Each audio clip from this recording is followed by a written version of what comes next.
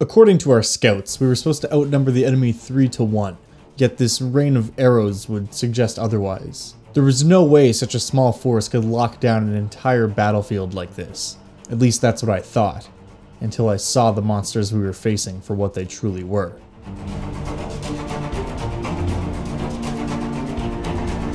Hello and welcome to a brand new episode of Monster of the Week, the show where I, your host, Dungeon Dad, dig through old versions of D&D and other tabletop role-playing games to bring old creatures that have been forgotten by time and game developers to light for you to use in your current 5th edition D&D campaign. Today we are going back to the halls of 3rd edition yet again to the Monster Manual 3 to bring about a demonic creature known as the Arrow Demon. These guys are about the same size as your average human, except they do in fact have 4 arms and are keen on using those arms to wield 2 big longbows at the exact same time. And not only are they making 2 longbow attacks every turn, but they also have a slew of skills and abilities to complement that quite well. So today I'm going to talk about just exactly what these guys can do in combat, some changes I've made from the base creature to make them more in line with the design philosophy of 5th edition, and of course some plot hooks and ways that you can actually use this creature in your 5th edition game. So prepare to fight in the shade because it is time for...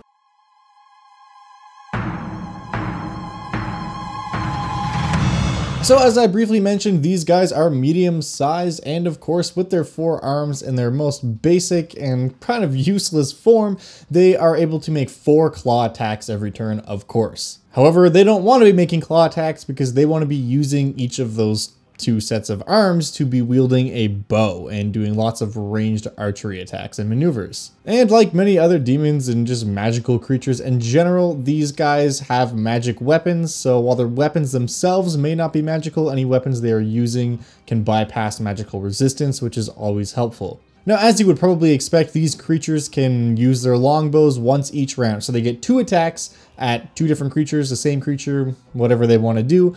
They get 2 different ranged attacks they can use every single round. And that idea is basically what sits at the center of this creature, is just how many ways can we make those ranged attacks interesting without going overboard. One thing it's also worth mentioning as well is because these guys have this otherworldly strength and the body to use it, they are equipped with large longbows. So they're using longbows that are designed for creatures one size category bigger than themselves, so they're doing a little bit of extra damage there. They also don't have disadvantage if they're making a ranged attack within 5 feet of an enemy, and they can also use their bows to make opportunity attacks against enemies that are trying to run past them. Another ability this creature has, which a lot of demons used to have in older versions of the game, is the capacity to summon 1d6 dretches to its side. Now, if you're familiar with a lot of the monsters from older versions of D&D, you'll know that that used to be a thing that pretty much all demons can do, which is why they were so dangerous to summon, because if you had one, it could summon another, which could summon more, which could summon more, and it would just create this cascading effect of demons summoning other demons, which is terrible. Not only was it horrifying, it was kind of cumbersome in a way, but because dretches and none of the other demons really have that ability anymore,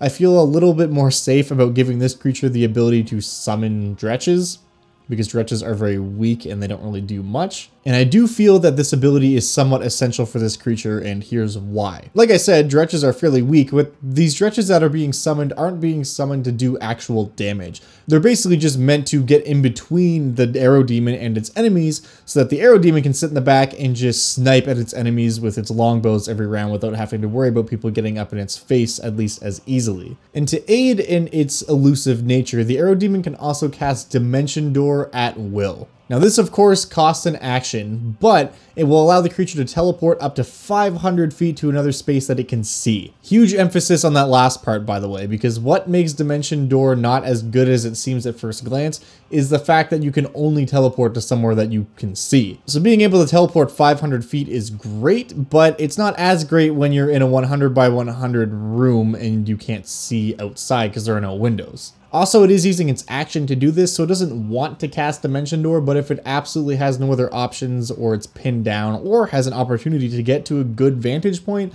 then it will absolutely make use of this ability to escape. These guys do of course have dark vision as well, but they've only got dark vision up to 60 feet, so if you're using this as an encounter underground, its dimension door capabilities are also going to be a lot more limited. So that's just something to really keep in mind when you're running this creature. I think these guys are really neat flavorfully, and that kind of sums up basically what we find in the book. But looking at this, I felt there was a bit of potential to tweak things and make it a bit more interesting for 5th edition. So let's try and do that and take a look at some. So one of the biggest mechanics included with 5th edition that everyone kind of universally seems to love is advantage and disadvantage. So I was trying to think of a way to implement that with the Arrow Demon and give it a few different abilities that might make sense both mechanically and flavor-wise. So as always, every turn it gets its 2 regular arrow shots, that's fine. But I also added in an ability called Symmetrical Shot, where if this creature uses both of those arrow attacks against the same creature, it has advantage on those attack rolls. So it's limiting itself in the fact that it can only shoot at one thing this turn, but it's much more likely to hit with both of those attacks because it only has to focus on one target. Alternatively, I thought it would be kind of cool if these guys had something that played with a disadvantage mechanic. So they also have an ability where they can essentially fire a volley, where they're just taking like 4 arrows from their quivers in each hand and knocking them into their bows and just firing a huge swarm of arrows at a 20-foot radius. And essentially what this allows them to do is make a bow attack against all creatures in a 20-foot radius, but they do so at disadvantage because they're not really aiming, they're just firing a bunch of arrows and hoping that in that small area, one of them hits. So depending on the battlefield and how things are positioned and how it's prioritizing its targets, it might open up with a few volleys and then later on move on to symmetrical shots when it's trying to take down a specific target, all the while throwing in some regular bow attacks in between. I think that makes this creature a little bit more engaging and just a bit more interesting to interact with on a combat level. But if you disagree, feel free to not include those abilities, but I think it's just that little extra spin required on this creature to make them a more memorable encounter. And speaking of encounters, let's take a look at some.